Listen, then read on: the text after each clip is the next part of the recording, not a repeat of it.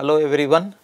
So, welcome to NPTEL course on analysis and design of bituminous pavements. We met earlier in mechanical characterization of bituminous material. The same team of faculty members who offered that course are offering this now. The first thing, the most important thing, what are all the course references that is needed. Okay. The first and foremost thing is Pavement Analysis and Design by Professor Huang.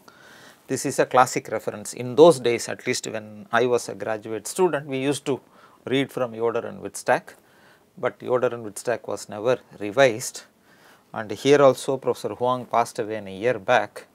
So, but as of now, this is the current and latest reference for this.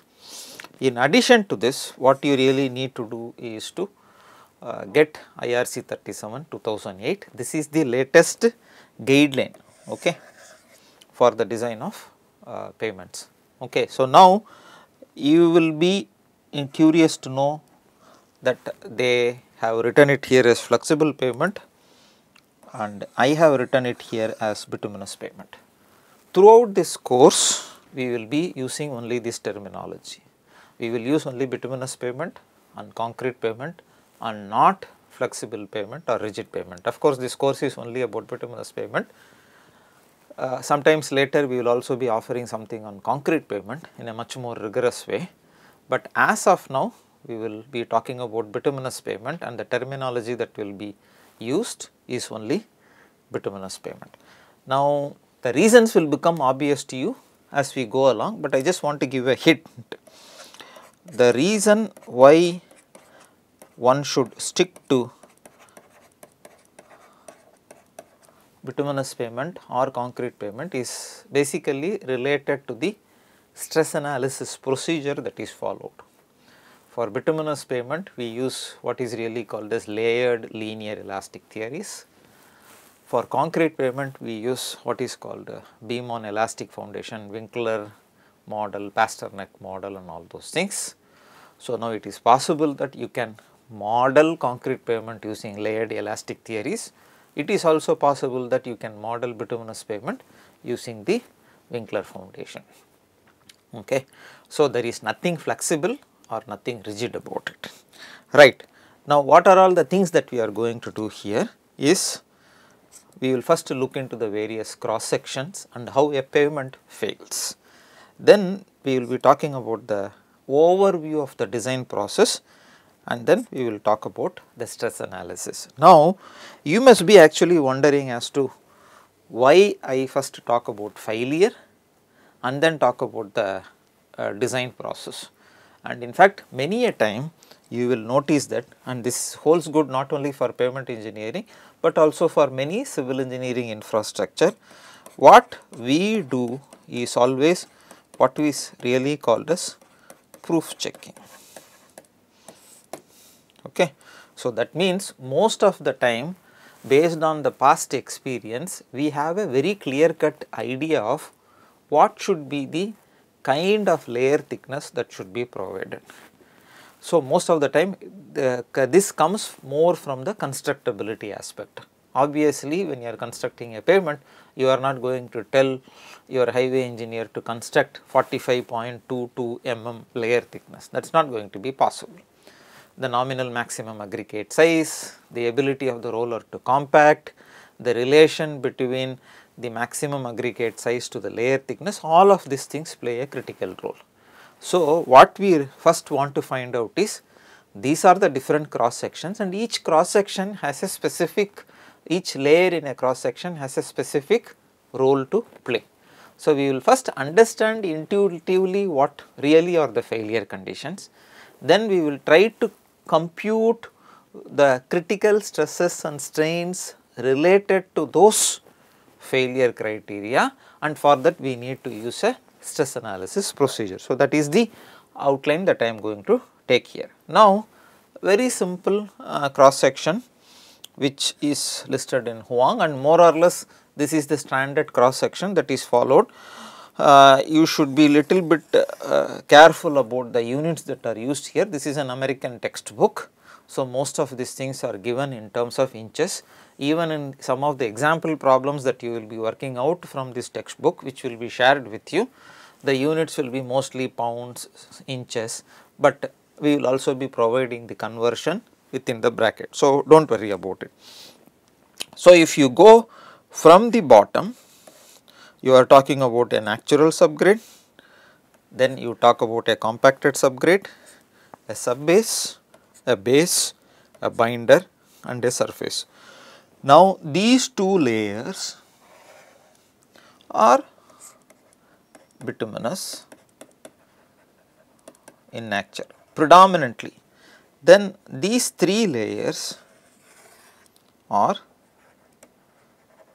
granular material, and then you also have a prime coat between the base course and the binder course, a tack coat between the binder course and the surface course.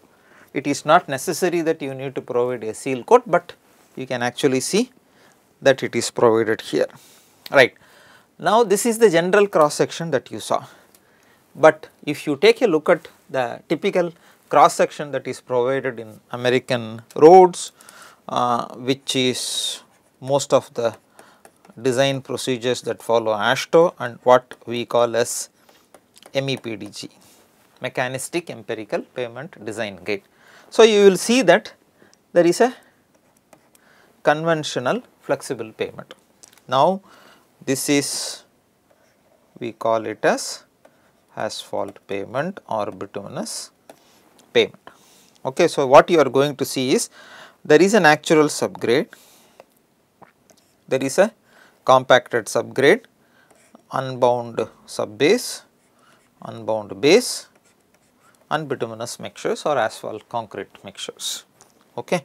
So, this is something similar to the generic cross section that was presented to you earlier.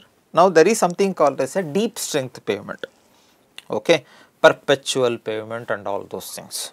So, you will see that it is the same, the natural subgrade, the compacted subgrade has a slightly more thickness, this is the unbound base, and then what you are going to see here is the thickness of the asphalt concrete layers are substantial, more or less it consists of the layer thickness of the unbound base as well as the asphalt concrete. Okay. So, this is the deep strength pavement. In addition, of course, you have what is really called as a full depth pavement, and such kind of pavement were propagated by Asphalt Institute of United States. So, this is a non-profit organization which is basically promoting the asphalt related products. So, you will see that everything is asphalt. So, what you really see is a compacted subgrade, then you have an asphalt base, asphalt binder course, asphalt surface course. So, obviously, the cost of these constructions are going to be very expensive. Some of these constructions are normally used in runways, sometimes in heavy duty industrial flooring. Okay. So, that is the American design. Then you also have different inverted cross sections here. So, we will go from this side. Okay. So, there is a natural subgrade, there is a compacted subgrade, then you have a cement treated layer and an unbound base and an asphalt concrete layer. Okay. Now, why is this called as a inverted layer? Now, the common tendency here is to see that as you go from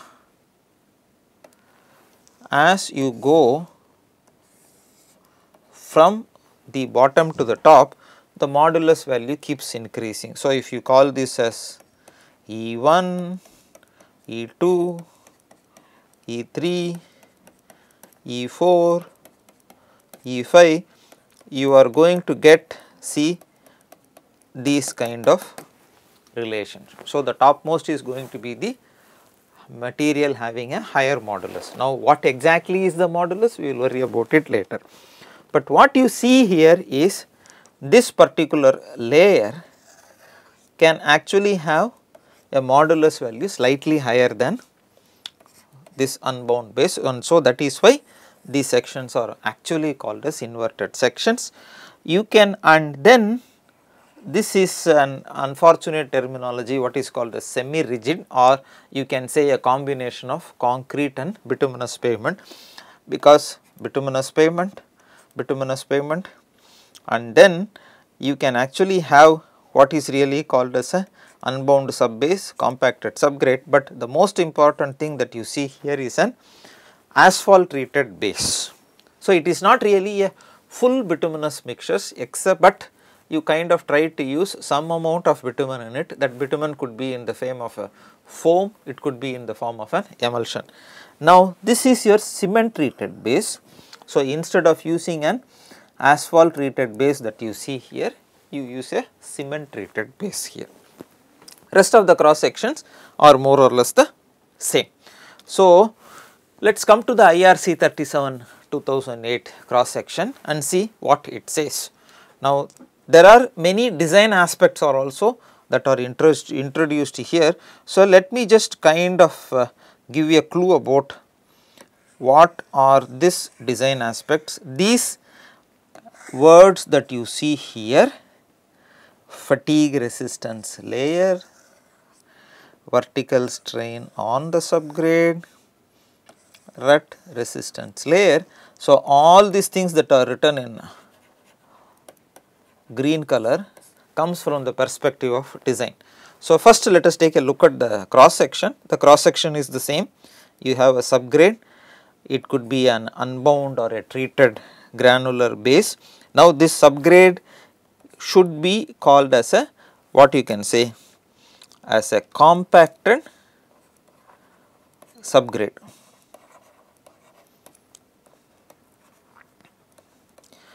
Okay. Then you have a base here, and then there are two bituminous layers. Okay.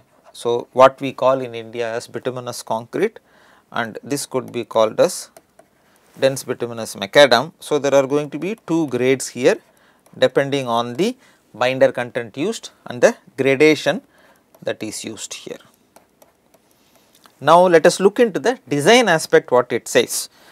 So, first and foremost thing is there is a common perception that this vertical strain that you see here, whatever that strain means, if is limited, there will not be any what you can say failure related to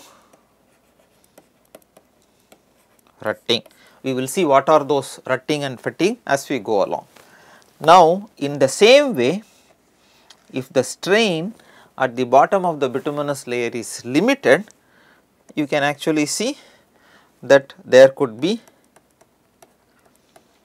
less probability for the bituminous pavement to fail due to fatigue, and this also can happen at the top. So, there is also tensile strain at the top, tensile strain at the bottom of the bituminous layer. So, it is expected that you will construct these layers as rut resistance or fatigue resistance layers. Okay. So, this is the general cross section with the design aspects also integrated part of it. There are many other cross sections that are given in IRC 37. You are advised to go and take a look at it, but I will just go talk about. There is a cement treated subbase, there is a cement treated base, and because of this stiffness there is a necessity for something like a crack relief layer and then the bituminous layer. Rest of the things remain the same.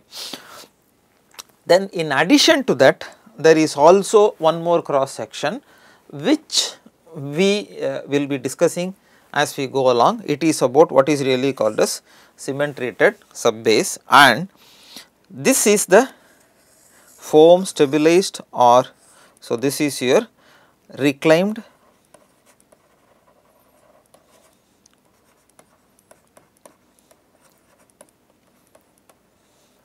so if you constructed a bituminous pavement and if it requires rehabilitation, what you could do is to do what is really called as the full depth reclamation and take all this material, add it with the new material, add a binder in the form of a foam or an emulsion and lay it here, and then on top of it you can have the regular bituminous layer. Okay. So, there are many ways in which one can construct such cross sections. We will slightly go out and see what happens to the French cross section. The French cross sections are empirical, works very well. So, they do not give you much flexibility about what should be used. So, there is a surface course, there is a base course, and this is called as a capping layer. What is normally, so it could be a drainage layer, it could be anything. So, this is called as a capping layer, and this capping layer is constructed on top of the subgrade, and there are many design strategies that are followed. See, for instance, you can have surface course of bituminous material, base layer of bituminous material less than 15 centimeters, and the most important thing is unbound granular materials that can go as high as 50 centimeters, and this is what is really called as a pavement foundation. I have a reason for emphasizing all these things, because at the end of the course what you are going to do is to take any of the existing IRC 37 cross sections, use the distress functions, apply the load, compute the critical strain and substitute these critical strains in these distress functions and see whether whatever design the equivalent standard axial load for which it has been designed, whether it actually meets or not, you are going to check it, and sometimes you will be surprised. So, watch out for that, right. So, the same thickness could be for low traffic, I mean the same cross section design could be used for low traffic, medium traffic as well as for high traffic as far as the French design is concerned. There is also what is really called as a thick bituminous pavement. Now, this thickness can go as high as 40 centimeters. So, within the Indian context you should be able to understand and appreciate it, because if you add up the total bituminous layers within the Indian context, we normally do not exceed 15 or 16 centimeters, whereas these people want you to provide something like 40 centimeters, more than twice as much as normally that is produced. And there are also some cross sections with hydraulic binders. Hydraulic binders is nothing but using cement as a layer. So, you can call it as a cement treated sub base or cement treated base. In addition to that, the French people also have what is really called as a composite pavement. So, you can have bituminous layer, surface and base, and then you can have a 40 centimeter thick cement treated base. Okay.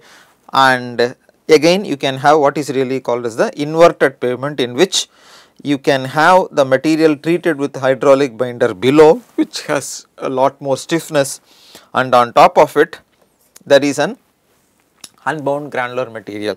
Now, there are some issues related to computing the critical stresses and strain when you are using this kind of inverted pavements. Okay. It will become obvious as we go along, because the stress analysis procedure that you follow basically assumes that E1 is greater than or equal to E2, greater than or equal to E3, and so on and so forth. So, sometimes when you are going to have the modulus value of the bottom layer slightly more than what you see for the top layer, you might have some interesting scenarios, we will see. Okay. So, to compare all these cross sections, what you will see is, so there is a, you can see a South African cross section, then there is a cross section from Netherlands, and this is a typical airport, Amsterdam airport cross section. So, you see there is a 200 mm polymer modified asphalt, 600 mm lean concrete base. So, this is what is available as far as the Schiphol airport in Amsterdam, 200 mm. If you look into the Netherlands cross section, again it depends on the country. When you are going to have lot of water, a lot of rain, you are going to have some kind of porous structure that you construct at the surface, wherein you allow the water to drain through and collect it through some of these drains. So, you can have 50 mm porous asphalt concrete, 200 mm asphalt concrete, and 300 mm of unbound base. But on the other hand, if you look at the South African cross section, you can have 50 mm bituminous layer, 150 mm of unbound layer and 150 mm of cement treated base. So, there are many combinations that are given, and now this is where I again want to emphasize to you about what is really called as proof checking, because most of this designs seems to have worked out already. You will see that you will be asking the question, so what is there to design, because these guys have already worked out all the thicknesses. Now, what you really need to find out is what is the constituent here, what goes inside this material, number 1. Number 2 is how long this pavement will withstand. So, these are some of the issues that you will be able to answer. Now, let us start talking about what really happens, and these are all nice pictures that you have seen. So, there are going to be failures. Now, these are the failures that are going to be a problem for you, because this is where you are going to be seeing here. So, this is your traffic direction. So, you are going to see what is really called on this right hand side as low temperature cracking, and what you see here is the fatigue cracking. Okay, so, this is the kind of cracking that can happen. There are many types of cracking that can have, most of this that form crack like a block. Okay, so, this could be due to your low temperature cracking. There could be some of these cracks that could emanate from the bottom and come to the surface, something called as a reflection cracking, and you can have many types of cracking. So, what I would always call as two types, load induced and non-load induced. So, that means if you are going to construct, let us say, a pavement, and you can think of it this way. So, this could be, let us say, 2.5 meters. Now, what will be around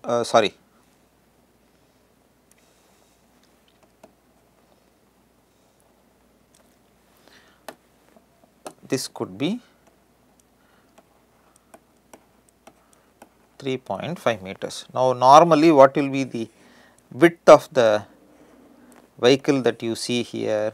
It will be roughly around 2.5 meters. So, there will be one location on either side where the layer is going to be subjected to repeated loading, and this repeated loading will cause you all this, what is really called as the map cracking, or also called as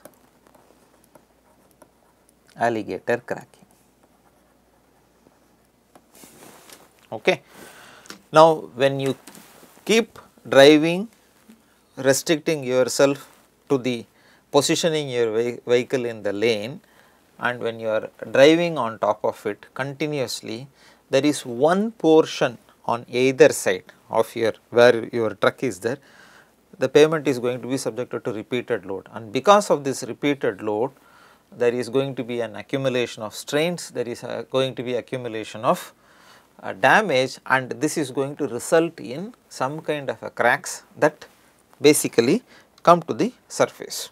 So, this is the main issue as far as the cracking is concerned.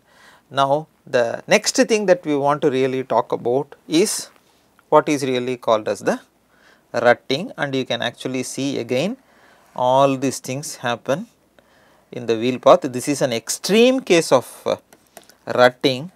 You can actually see such pictures if you go to the Federal Highways Administration site, and in fact you can see, so there is a lane here, this lane, let us have 3.5 meters, and you can actually see that this could be roughly 2.5 meters. So, typically when you are driving, the driver will position his vehicle, let us say half a meter from this lane edge and another half a meter from the lane edge. This has something to do what is really called as the vehicle wander. So, you are going to see that there is going to be considerable rutting here. Now, what will happen is, if you take a look at the cross section, you are going to see that there is a depression in the wheel path depression.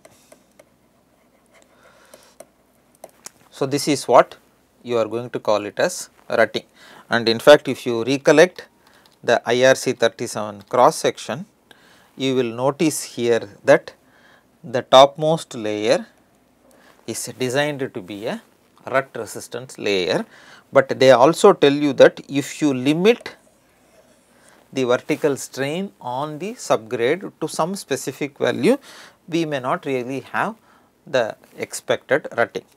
Okay, so that is a story that will slowly we will be able to unravel as we go along, because I just want to, in the first lecture, give you a flavor of what we are going to do here. Then you can have bleeding, which is due to poor mix design, means using an inappropriate bitumen at a specific location. So, you using a VG10 bitumen where you should be using a VG30 bitumen, or using more binder content than what is needed, or not providing the enough aggregate gradation, fines and all those things. Okay. So, this is more or less a general overview that I really wanted to talk about. So, what did we talk about? We talked about the cross sections, we talked about the failures, and as far as the failures are concerned, let me list everything. So, you can have rutting, you can have fatigue damage, you can have low temperature cracking, you can have moisture induced damage. But normally when we talk about the failure in bituminous pavement, especially relating it to the cross section, we will be focusing our attention on rutting and fatigue. And in the IRC 37 cross section, we also saw that there was a rut resistance layer, there was also a fatigue resistance layer, and you also saw that the critical strains related to this rut resistance and fatigue resistance were measured for rutting at the bottom of the pavement or on top of the subgrade, and for fatigue at the bottom of the bituminous layer. Okay. So, these are some of the earlier assumptions that have been made. These assumptions need not have to be true, and you will be exploring it as we go along. Now, let us understand what is really called as the design process. Now, this needs to be discussed in detail, and you will see that over the period of this course, 3 of my colleagues are going to cover different portion of it. Now, let us define this separately. So, this is the input that you are going to give, this is the analysis that you are going to do, and this is finally the strategy selection. So, what each of this basically means? So, let us assume that you are going to construct a bituminous pavement. Now, this construction could be a brand new pavement, or it could be widening and strengthening a existing 2-lane road into a 4-lane road or a 6-lane road, it could be anything. Now, first and foremost thing is, what is that you want to really ask, and please understand this design process not only necessary to be followed for pavement engineering, but for any civil engineering structure for that matter. So, here the load that is coming here is your traffic. Okay. So, that is the most important thing. So, when we are talking about traffic, we are talking in terms of two things. what is really called as the volume count, what is called as the axial load. So, when I say axial load, what are the different types of axial combinations that you are going to see, and how each of this truck having a different combination of axles, what is the total number that you are going to talk about. So, that comes under the load or traffic. The next thing is, where is the road going to be constructed? What is the load carrying capacity of the existing soil? So, what we really call as the foundation. Now, this is where I want to keep making the distinction as we go along. So, when you are going to construct your bituminous pavement, depending on the country you live, someone will say that, go find out the CBR value of the subgrade, if it is going to be for bituminous pavement. If it is going to be for concrete pavement, they will tell you, go find out the modulus of subgrade reaction. The soil is the same, the road that you are going to construct has only some changes in the constitution, the layers, type of materials that you use. But since the stress analysis procedure demands modulus of subgrade reaction for concrete, you will be measuring the same for the subgrade material, but for the same subgrade material, if you are going to construct a bituminous pavement, you are going to find out some CBR, some resilient modulus or something like that. Okay. So, the most important thing is, what is the foundation? You can say the load carrying capacity, and this is where you will also be able to relate that what is called as a compacted subgrade. So, many of the design charts that are given in IRC 37 talk about the thickness to be provided on top of a subgrade having 10% CBR. Now, what will really happen if your actual CBR of the road is 3%? So, that means you are going to construct a compacted subgrade such that it will have around 10% or 15% CBR, simple. The third and the most important thing is climate. Okay, climate plays a critical role, more so in within the context of India, because what will really happen in India is, whatever the cross section that you are going to use in the northern part of the India may not necessarily work out in the southern part of the India or the eastern or the western part of the India, because it has something to do with the maximum pavement temperature, minimum pavement temperature, presence of the water table and so on. And this, depending on the temperature, the material properties, especially the bituminous properties also will change, which means the load carrying capacity will change, which means the damage accumulation also will be at a different rate at a different month time period in a year. Climate plays a critical role. And then the material properties, are you going to use unmodified bitumen, modified bitumen, are you going to use stabilized base, stabilized sub-base, crack relief layer, what are its properties and everything. So, these are the various inputs that you need to have. So, that means before you start designing your pavement, you need to have these 4 things in your hand: the traffic, the foundation, the climate and the material properties. So, after having found out all these things, we go to the next step, which is the analysis. And now, this is what I said, there is a trial design strategy that you need. Okay. What is the trial design? So, that means we already have a clear cut idea of what should be the thickness of each of this layer. Okay. So, it could be a bituminous concrete layer 40 mm. Why 40 mm? Because your nominal maximum aggregate size may be 13.2, and typically 3 times the nominal maximum aggregate size is what you are going to use for your layer thickness. So, 40 mm more or less comes there. So, you take the trial design, and then there is something called as the pavement analysis model. What exactly are this analysis model? So, that means given any pavement cross section, how do you compute the critical stresses and strain at a different spatial locations. So, this is what is really called as pavement analysis models. Then after that, what do you do is, you come to the distress prediction models. Okay. So, we will be explaining as we go along.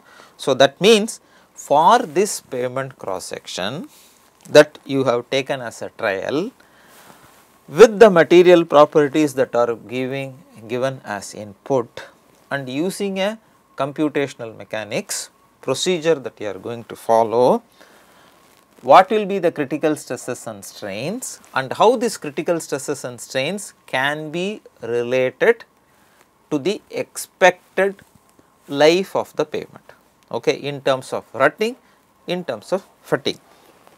So, this comes under the distress prediction model, and then finally what we do is we do the damage accumulation.